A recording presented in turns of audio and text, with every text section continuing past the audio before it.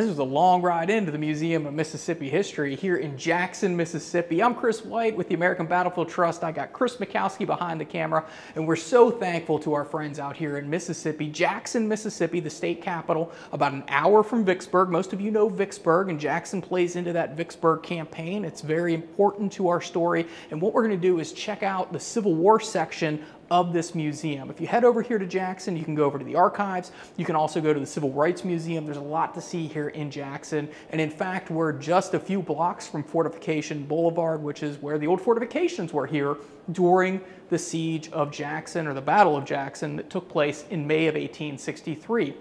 Eventually, the state capitol is burned by Union forces during that Vicksburg campaign, but we're back here into that rebuilt city, and we're going to check out some of the cool artifacts that they have here. And of course, you have to travel in style, and this is the way we arrive here, obviously via the stagecoach. But if you're going to come out here, there's a lot to learn and see here. There's not just Civil War history. You can learn about the entire state's history.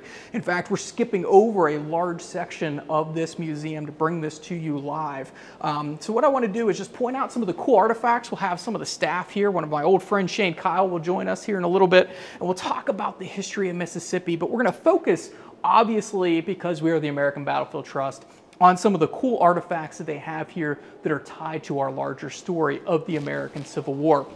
Obviously, down here in Mississippi, we're in the state capital. This was a city in 1863. It's a city today, and you would have many of the civilians living in this area. And this is actually some stolen jewels. This was a necklace that was stolen from a home here by a member of the 17th Iowa, and this was returned recently to Mississippi and is now here on display in the archives. It's a beautiful piece that reminds us that civilians were also touched by the hard hand of war. And as we go out towards Vicksburg on this video swing, you're going to hear a lot about the civilian population that endured that 47-day siege. But out here in Jackson, they also endured some hardships.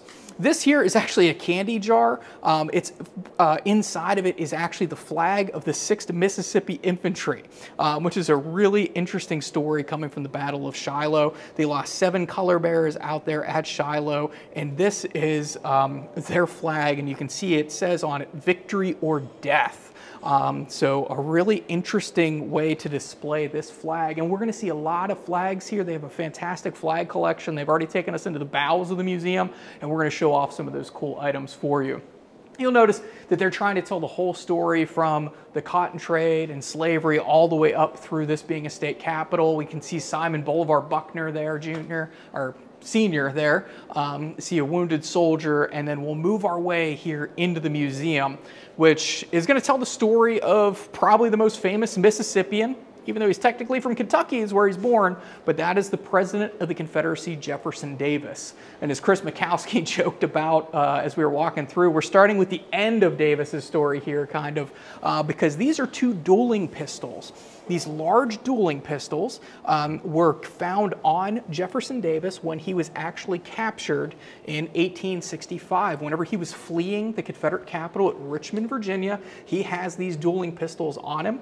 One of the things that we were talking about before we went live today here to video was, you're leaving Richmond, you have all these things to choose from. You choose 2 single-shot dueling pistols to take along with you. They're heavy. They're not exactly what you would think you'd take along. Yeah, probably for some personal defense, but probably not the first thing you would think to grab as you're heading out the door. And there's some other really interesting artifacts here. Here's actually a horn here made from a cow, from the cows. Chris, I'm trying to think. Horn. Yeah, horn. That actually would signal for the slaves to work on the plantation. Some plantations will use bells, others use horns like that. It's a really interesting artifact. And then as we keep moving our way through here, we're going to see some more tied to Jefferson Davis. Now, Davis had a plantation about an hour-and-a-half drive from where we are, down on Davis Point. It's on our Davis Bend on the Mississippi River. His house is no longer there. The Mississippi shifted so many times, and I believe the house may have burned, but don't quote me on that. I'm doing this off the cuff. But this is actually his commission, Jefferson Davis, for being the Major General of the Army of Mississippi in May of 1861. So this is a really interesting artifact that they have here. Obviously, he's the president of the Confederacy, but he was also in charge of Mississippi's troops for a time. So whenever they come together. Over here, we also have an election sheet here talking about the election that took place on Wednesday, November 6th, 1861. And for president, you notice there, that's Jefferson Davis of Mississippi, and right below him is Alexander H. Stephens of Georgia. So that would be for the Confederate presidency, not what you would think of with Stephen A. Douglas and others who are running against Abraham Lincoln. So there are a number of elections taking place. So that's a really interesting election night, November 6th, 1861, for President Jefferson Davis. So we have those ties to Davis, who is not born in Mississippi, but he is probably the most famous Mississippian from the Civil War. He's born in Kentucky, but makes his home here in Mississippi, leads some Mississippi troops into the Mexican-American War. He's a very effective Secretary of War for the U.S., and then eventually is a senator, and then goes on to become the president of the Confederacy. One of the more famous items that you would hear about during the campaigning with William T. Sherman is something that you see here, and this is what we call a Sherman necktie. A Sherman necktie is a superheated piece of rail that is going to be usually going to be on top of a large bonfire, most likely made out of railroad ties. Creosote in those would actually burn very hot, and then you would take those railroad ties or the railroad rails, put those on top of the bonfires, and then take them around a tree and tie them in a knot. And so this became known as a Sherman necktie. Became more famous, usually tied to the Atlanta campaign or the March to the Sea, but this is one that was recovered very close to here whenever Jackson was burned in 1863. So this is a really cool artifact that was pulled right out of the river, just not too far from us. Am I correct, Shane? Yeah, the Pearl River. The Pearl River. Take a walk right over here. Real fast, just want to point out a couple other things. We have some really interesting homespun uniforms around this museum that are on display. This one is from a Confederate who was wounded at the Battle of the Wilderness, which took place in May of 1864. There are at least 8 Mississippi regiments that serve at the Battle of the Wilderness. They all fight actually in the sector along Route 621, the Orange Plank Road, and this is a really cool homespun shirt that you see here. And you can also see there's a hole over here in the right arm. You can see he had 2 pockets, and then the beautiful, look like bone buttons that are holding that together. And then we also have down here a Bible for Union forces that was captured by Union forces. And this is from Alexander Lomax, who was with the 12th Mississippi Infantry. And he was in a Union, or in a hospital in Frederick, Maryland, a Union hospital. And you can actually see what looks like where the bullet actually hit, where the mini ball actually hit that Bible. So if you get a chance to come out here to Jackson, be sure and check this museum out. And you're not going to want to miss, if you are a Gettysburg fan like our boss Gary Edelman is, you're not going to want to miss this section of the museum.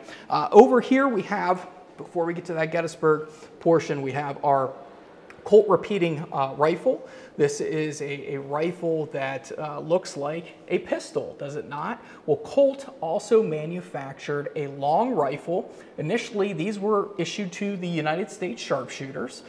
They were not the best rifles to use for sharpshooters. In fact, they're not a great rifle at all, but they are rare, and they're really interesting to see because it has that cylinder like you would see on a standard issue Colt Navy or Colt Army pattern, just in a rifle form.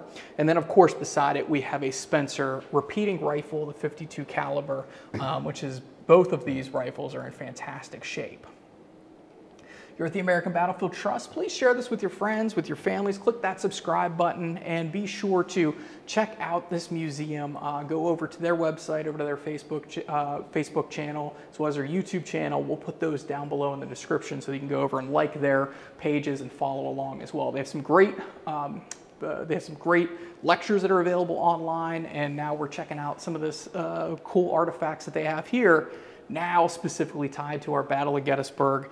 And this sword that you see here, this sword and scabbard, this was worn by William Barksdale. He's a Tennessee native, but he is going to become a Mississippi lawyer. Barksdale commands 4 Mississippi regiments at places like Chancellorsville at the Second Battle of Fredericksburg. He's going to serve at Fredericksburg itself during the First Battle, where his men will defend the city during a river crossing. And he is mortally wounded on July 2nd, 1863 at Gettysburg.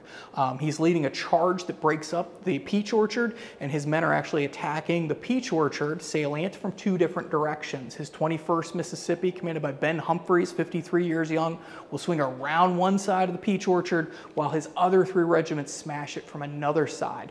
As they start pushing forward, Barksdale, in the most glorious charge ever seen, according to one man, will keep pushing forward. When he eventually starts to approach Cemetery Ridge, he's on horseback. He's wearing these 3 stars, which, even though he's a brigadier general, he's wearing colonel stars going forward, and Barksdale is felled from his horse. Barksdale, after he's felled from his horse, will be taken over to the Jacob Hummelbaugh farm, which is along the Taneytown Road. There he is going to be administered by a man named Robert Cassidy. He's a musician from the 148th Pennsylvania.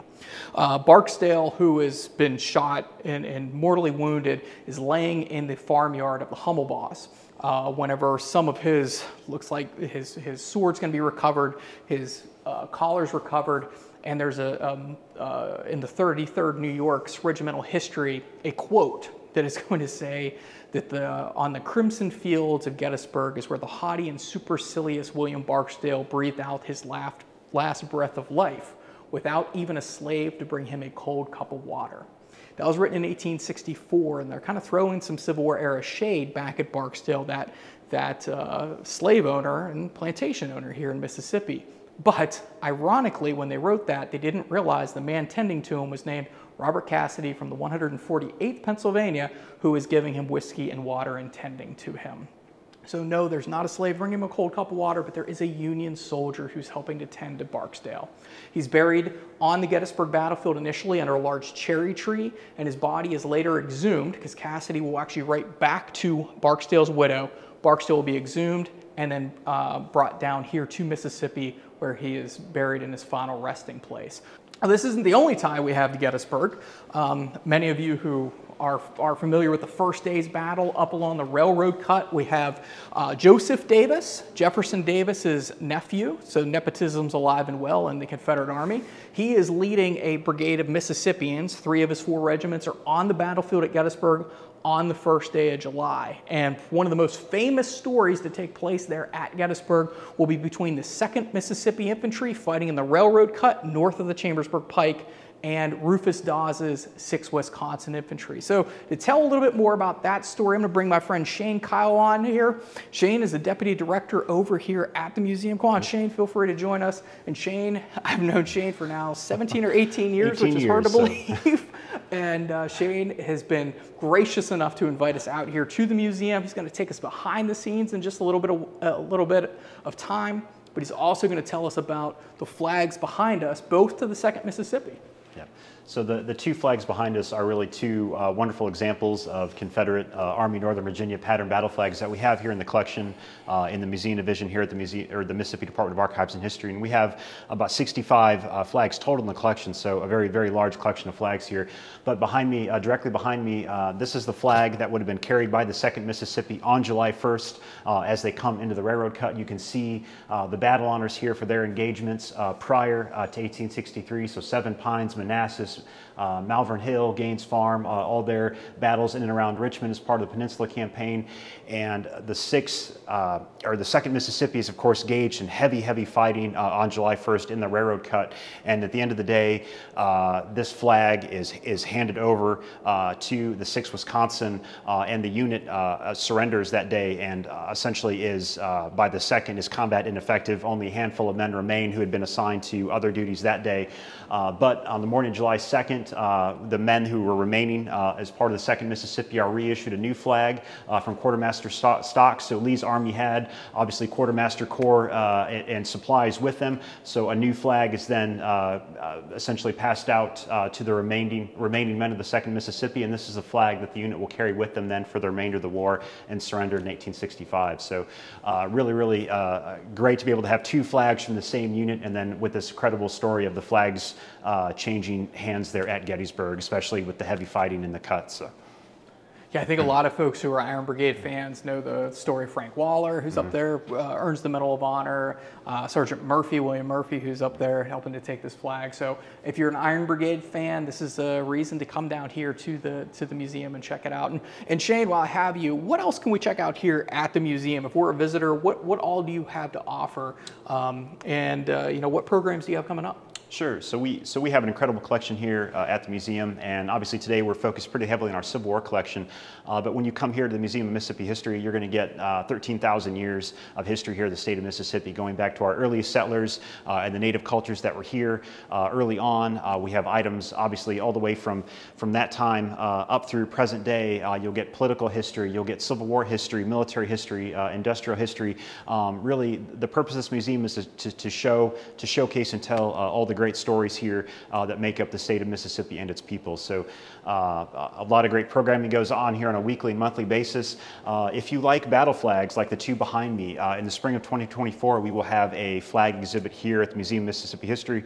It'll be a temporary exhibit up for the summer. It does not have a name yet, but I can get and share that information with Chris to share to all of you here as soon as we have it. So. Awesome. And so we encourage you, make sure you get yourself out here. If you come to Vicksburg, I mean, Jackson legit is a 45, 50-minute ride straight across the state right out here. Or if you fly into Jackson, make sure that you come. It's a 15-minute drive from the airport. You can be right here in no time. And as Shane pointed out, there's a massive display of flags.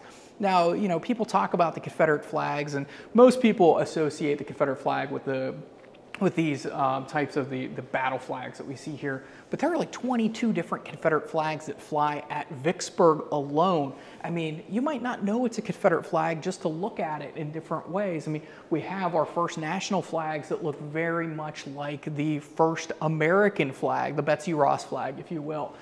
We have others that show up over here that would have been carried here with the 10th Mississippi Infantry. A little bit different. Every one of them have a story to tell. Many of them are on silk.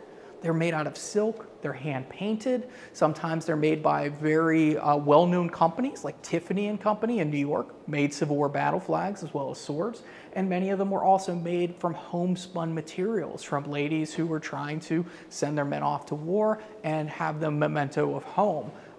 And they're not just making flags, they're also making uniforms. They're also making shirts, socks. In fact, Robert E. Lee's wife is going to make at least 26 pairs of socks during the winter of 1863-64 for soldiers. And Robert E. Lee actually chastises his wife. You said were supposed to send us 26. You only sent us like 23 pairs. So she sent on the pairs that she owed him. So there's a lot of homespun in here. And I think this uniform that we see here to Otis Baker is a really great example. This is a Confederate second lieutenant's frock coat. You can see the slouch hat up on the top, and then you can take a look at this uniform coat itself. There'll be 9 buttons. There's supposed to be 9 buttons on this when it's made. It's an officer's frock. We know this for a few reasons. First off, up at the collar, we have blue around the collar, so that means he's an infantryman. And then below it, we have one bar, which is going to show that he is a second lieutenant, the lowest ranking line officer that's out there. But you'll notice the buttons are actually federal buttons, Union buttons. They have the Federal Eagle on them. So that's making do with what they can. You'll also notice that the jean wool that they're using here is very much a homespun look to it. This is most likely a lined coat. I don't have it off here to tell you about that. On the arms, and specifically down by the cuffs, you can see the blue on the cuffs to show that it's infantry. You also have 3 buttons up each cuff, and then braiding, known as Austrian braiding. That helps to also tell us that he is a second lieutenant. But it's a really interesting frock coat that you would have here. The pants have the line down them, or the stripe down the side to show that's a very thin stripe, showing he's an officer. Again, a very light butternut, if you will. And then we have a Union belt buckle here, or a Federal Eagle within the belt buckle for his officer's sword and hanger, which is in pretty good condition, but it looks very much homespun. It almost looks like this was once an NCO's belt, or non-commissioned officer's belt. And then up over here, we have that shirt, which if you look at the coat versus the shirt is big. I mean, it's out on display, but that's a good size shirt, and it's a little bit more ornate than you would think there with the ruffle on the chest and everything. So that's a really cool artifact that you have there. And then down over here, we're gonna finish off. They bring you right up into the modern military. We have, for the USS Mississippi, there's silver over here. Over here, we're gonna take you into the World Wars. Behind Chris Mikowski doing the same thing, into the Cold War, up into Desert Storm and Desert Shield. So this is just one portion of this museum. And if we take a step out here onto the balcony, you can see that this is just one of Mississippi's many stories. And this is a fantastic place to cut away from this video. We're actually gonna go into the bowels of the museum. So we're gonna head down into the curatorial collection, basically what we would consider their attic or their basement. And they're gonna pull out some different artifacts for us, including some battle flags that were used at some of the most famous battlefields that you may have heard of, from the Eastern Theater over in Gettysburg to Vicksburg to Chickamauga and beyond. We really want to thank our friends here at the Museum of Mississippi History. This has just been an awesome day. We've gone through, we've made a few videos for you, so please check those out. We've covered Confederate Civil War flags, we've checked out their Civil War collection, and we've gone behind the scenes to check out just some random, really cool artifacts that they have housed here. This is a really interesting museum complex that you can come and visit. Behind me, you might see the old Mississippi State Capitol. You can go and visit that. You've seen an artifact from there, actually the drapes that were made into a shirt. We have the Archives building behind me, and then over here, of course, we have the Museum of Mississippi History and their Civil Rights, Mississippi Civil Rights Museum. Our state-of-the-art complexes, they are beautiful. They're here in Jackson. You can check out their website below, and you can also check out their online collection. As Megan said earlier in one of our videos, they are digitizing their collection so that you can enjoy them online. So if you ever get a chance to come out here to Vicksburg, drive out to Jackson where we're standing. Come out to the state capitol of Mississippi and check out this museum complex. Do some research if you're a Civil War historian. Check out the old state capitol and really immerse yourself in Mississippi history. It's more than just the Civil War. We encourage you to check out that history, but the museum behind me, it tells the whole story of this very interesting and beautiful state. On behalf of the American Battlefield Trust, Chris Mikowski's behind the camera.